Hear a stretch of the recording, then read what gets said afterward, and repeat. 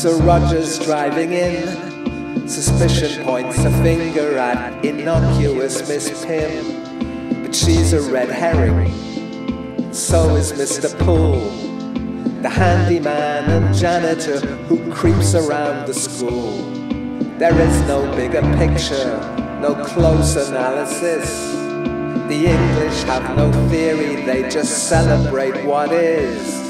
There is no corpse in evidence, there's just the expectation that life here should be twee, hypervegetation. Murder in the village, the investigation plods along. Is anything more English than dying on the lawn? Mustn't grumble, I suppose we'd better carry on. Murdering and murdering till every suspect's gone. Murder in the village, everyone's to blame. The victim and the murderer are one and the same. The villagers are done to death, the vicar's in the ditch. But lo, here comes Sir Roger now with slow Inspector Inch. Sir Roger blames the gypsies, encamped down in the trench. Inspector Inch says at a pinch it could have been the French. Unless it was the malcontents who killed people with bombs, with their weird intense convictions, their cod-religious songs.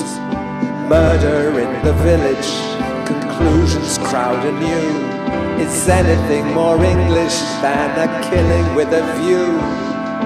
Mustn't grumble, we suppose we ought to carry on. Murdering and murdering till every suspect's gone.